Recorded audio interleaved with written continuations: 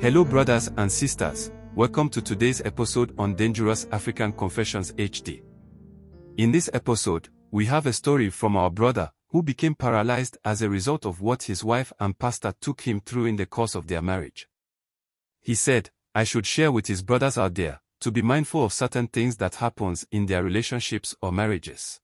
I asked him why he was asking me that question. I realized he didn't want to continue with whatever he came to tell me. But then I told him to be honest with me, since he has become like a brother to me. It was there that he said that my wife has been coming to the place with a certain man in a private car. And sometimes he sees them kissing in the car. I decided to go home and continue my medication. But then the man opted to go with me, so he can see where I live and be checking up on me regularly. You won't believe what I came to meet in the house where we stay in as husband and wife. When we entered the house, we knocked at the door of my living room, only for my pastor to come out of my room wearing only boxer pants, without anything at the top. As soon as he saw me, he went inside, and in about some few minutes, my wife came out having a cloth wrapped on her body. This is another confession that took us by surprise. He shares with us the difficulties and the things he went through at the hands of his wife, leading to the collapse of his business and everything he had. I bet you've never heard this before. Let's get into the story and see what really happened during his marriage to his wife. As part of our policy, we don't mention names unless the sender asks us to do so. So, I've edited the names to hide the identity. Without wasting much of your time, let's go and listen to the story. Hello, I am a man in my late 40s. I met this lady. I told her I wanted to be with her. I proposed to her and she said that she has accepted my proposal, but she didn't want to hide anything from me. She told me that she is pregnant and the person responsible for her pregnancy, she can't find or hear from him.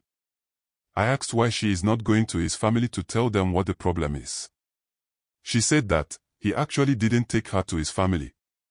So, she really does not know any of his family members. I thought about what the lady told me, and after about a week or so, I called her and told her I was ready to accept her pregnancy as mine. I asked if she's told anyone about it and she said no. So, I told her not to tell anyone that the pregnancy is not mine. I really liked her, and I was willing to make her my woman if only she was also willing to travel the journey with me. She agreed to my proposal and I went to her house to introduce myself to her parents. I told my family about the fact that I have impregnated a lady. I wanted to go and ask for her hands in marriage. They agreed to it and we went to her family. Discussions were made and all the necessary arrangements were made towards the marriage ceremony. The day came and I got married to her. She became my wife. Our families were happy that we decided to get married after the pregnancy. To them, I was responsible for the pregnancy. And that is how it remained. I was the father. Business was okay and things were moving on well for me. I had acquired another place for the branch of my office. But then a friend asked me to sell the place, and now that business is going on well for me, I should plan on putting up a building for my family. It sounded good to me, and so I gave the new place I got to someone else and used the money to acquire land. I did just that, and I started building. At this time, my wife was pregnant and I asked her not to be coming to the shop. She should be home and take good care of herself, so that there wouldn't be any complications during her pregnancy. So, when she gave birth, I needed to sometimes do certain things for her. Even though her mother came and helped her with the bathing of the baby and all those things. But sometimes not everything that they could do, so I needed to sometimes give them attention. Therefore, I decided to go in for someone who can help me with errands at the shop and take over when I am home helping them out. So, I brought this guy from our church to help me out with the activities at the store. When my wife started coming to the store and met the assistant at the shop, she immediately told me to get rid of the guy from the shop. I didn't understand what she was saying, so I didn't heed to what she asked me to do. She told me that if I was not going to sack the guy from the shop, she would never step foot at the shop again. True to her words, she didn't step foot at the shop again. But then, something unexpected happened. our second child fell sick and I did all I could but we lost him. This was so painful for the both of us. I spent some time home without going to the shop. It was all about phone calls with the boy at the shop. In about 3 to 5 months, things started going down at the shop and I didn't understand. I went back to the shop and wanted to salvage the business. But I didn't work. My business collapsed. One morning, I went to the shop and the boy was not there. I thought he wouldn't come to work early. I tried calling his line but it wasn't going through. So, I first opened the shop, only to find out that everything in the shop was gone. I tried reaching the guy any way I could but I didn't get to him. I went to my pastor and told him about it. The pastor said he had not seen him for almost about 2 weeks. And was even coming to find out from me if everything is alright. I told my wife about it and she said she didn't want to talk about it.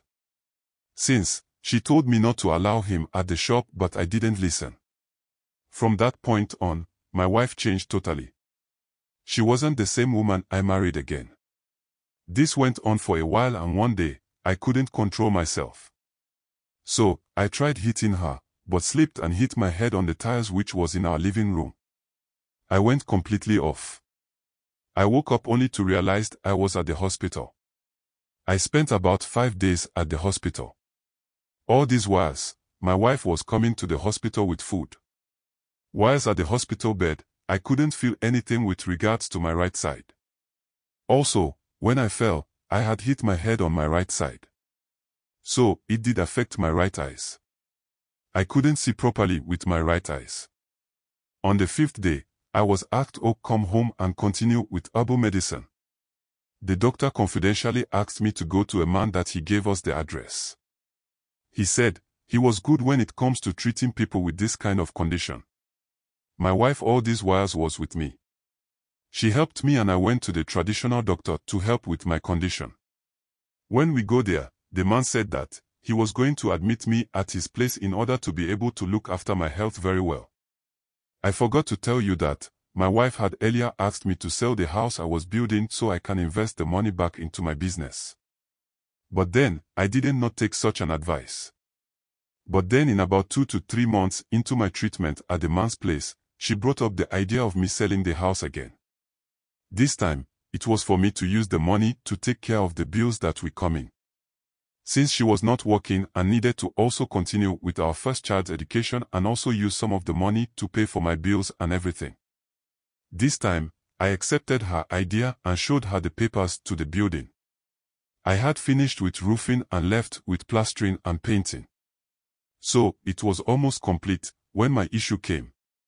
One day, the healer came to me and asked if he can talk to me about something. I told him yes, he can. The man asked who is the lady that always come to visit me. I replied that he is my wedded wife. And I have a child with her. I asked him why he was asking me that question. I realized he didn't want to continue with whatever he came to tell me. But then I told him to be honest with me since he has become like a brother to me. It was there that he said that my wife has been coming to the place with a certain man in a private car. And sometimes, he sees them kissing in the car. That is why he wanted to find out who she is to me. Because he wanted to let me know, so I tell her to stop that, because that place is not for lovers. This information was like a cut through my heart. So, my wife could be cheating. This was unbearable for me. At this time, she was not coming to clinic like she used to. Sometimes, it could take like 5 days to even 1 week before she comes to visit. And here was I thinking that, maybe because of the boy's education, she was not getting enough time. The man had to even seek the help of one young lady to help with my cleaning and all that. This was a very difficult moment of my life. But then, the man promised me that he was going to do anything possible within his capability to help me get back on my feet. I was praying to God every day to please give me a second chance to be strong again. This was my only prayer from that time on.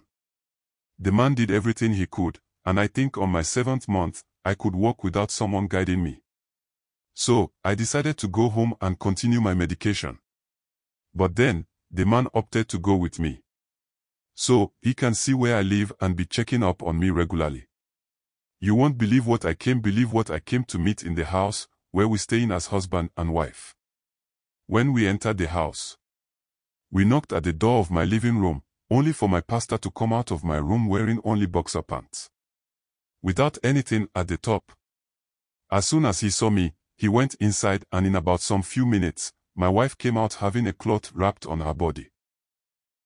Please kindly subscribe, share and like our videos. Kindly hit the notification bell so you will be the first to get notification to our videos when we upload. Our brothers and sisters do share with us their stories not for sharing's sake, but they are meant for us who still do have chances, not to make these mistakes our brothers and sisters are making. People are really taking their fellow human beings through situations that are beyond human imaginations. How can a wife be this cruel to a man who took you and decided to love beyond measure? It is, or was it a crime for the man to take you and father a child he knew was not his? Now my dear sisters, if you are entering into marriage where you know you don't love the man, there is no point in getting into it, and at the end of the day, take someone through hell. Let us know that, whatever we do unto someone today, same will be done to us when the time comes. So let us learn to respect the human race by treating ourselves equally. And to my fellow men, please don't let this story from our brother deter you from experiencing love. I always say that, there are good women out there. So, if you meet someone and it does not go how you expected it to, don't give up. Gather the strength and push forward in life. Someone special will be waiting for you out there. Please let us be wise and vigilant. Thank you and stay safe, till we meet again in the continuation of the story.